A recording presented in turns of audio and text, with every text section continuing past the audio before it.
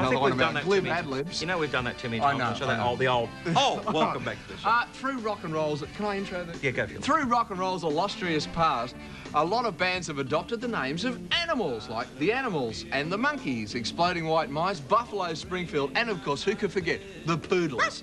And the latest band to take their name from an animal are the Hippos. From the aforementioned band, please welcome Les, Vlad the Impaler, Karski, and John Fowler. Guys, how are you? Les, I won't ask you about Vlad the Impaler because I don't think this is the sort of program it's a family show, this one. Guys, how are you both? Oh, just Jim Dan. You're looking fine. Now, I guess basically you guys save a lot of money in hairdressing with the band. We certainly do. Is that true? Oh, yes, we do. That costs you more money, though, in the long run. They're getting more shiny like that, though, doesn't it? Yes, there's the lubrication involved to keep this finish. Well, the makeup tends to start here and finish. But where'd you get the name the Hippos from? Oh, your excuse. Hypocrites. Hypocrites. Yeah. But because you guys are basically, I mean, a pub band. I mean... Yes, when we're not playing in one, we're usually in one anyway. Yeah. As big a pub band as you can get. It sort of started as a sit down, Max. Sorry, mate. I'll just sit back. I'm enjoying. Just think you're in a doctor's surgery. Oh well, it started about 3 years. Are you here for the tests too? You actually started as a pub band. Just you weren't looking at sort of instant stardom internationally, because I know you guys are actually getting airplay now in beautiful France. Really? Is that? I mean, they were the last to know, of course. Yes. But I mean, what's it like, sort of, just getting together a fun pub band, then suddenly realising that you've actually got to take it seriously? Well, it happened sort of rather gradually, so I didn't really notice it. Are we taking it seriously? No. No. Well, you were late, so you're not taking it that seriously.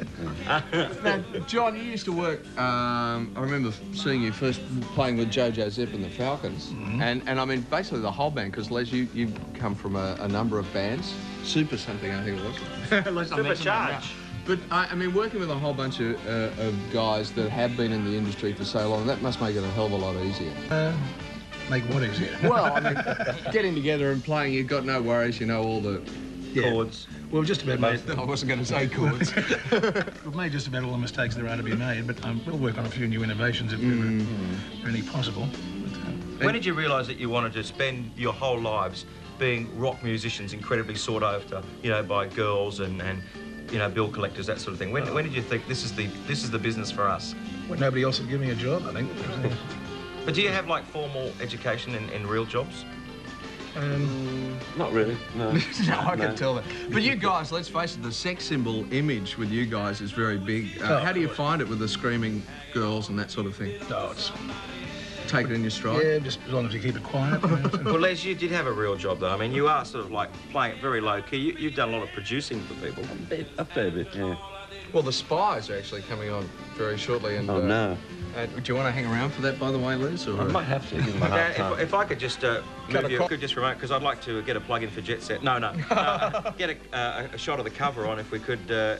Oh, is that the Butte magazine in there again? Oh, damn, there. Has it surprised you the way Dark Ages caught on, because it's been played all over the place? Yeah, it's weird, actually. It was only supposed to be a pilot for the album. But... Yeah. I mean, because what was your intention of putting the band together? I mean, was it just a good time thing, or...? Yeah, it was a hobby when it started off. And it off the bar bill. Yeah, and then it turned on us.